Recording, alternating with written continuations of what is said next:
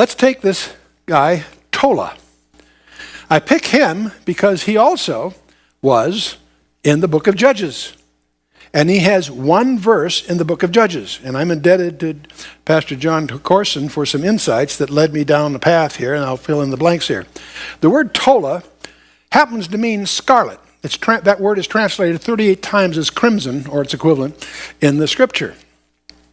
Now, why does Tola mean scarlet? Because scarlet dye was made from a particular worm. The technical term is Cermis vermilio of the family of Coccidae, which is a Thynocotta or Hemiptera. Now, I know you feel much better having learned that. I feel much better having finally found that in the proper reference material. But where am I headed with this? Well, it turns out that these insects pierce the thin bark of twigs to suck the sap, from which they prepare a waxy scale to protect their soft bodies. And what happens then, the dye is in this scale. The active ingredient is carmesic acid, and the dye is one of the anthraquinones. And it's yellow-red in water and becomes typically violet-red in acid solution. So that's the chemistry behind this. Is that why Tola is in the scripture? Hang with me here. Do you remember in Isaiah the verse that you've heard quoted so often?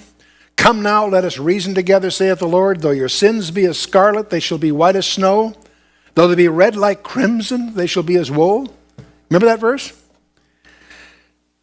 The Tola, while reproducing, the female climbs a tree, usually a holm oak, where it bears its eggs. The larvae hatch and feed on the body of the worm. In other words, it gives its life for its mission. Okay so far? A crimson spot, of course, is left on the branch. After 3 days, when the scarlet spot dries out, it changes to white and flakes off. Did you pick up on that? Jesus said from the cross, I am a worm and no man. On the tree of Calvary, so that you and I might be born again. Did you get that number of days?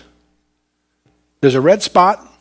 In 3 days, it turns to white. Though your sins be as scarlet, they shall be as wool. You sort of makes you wonder, wow, what lies behind these other names? And we have articles on that. Well, let's move on.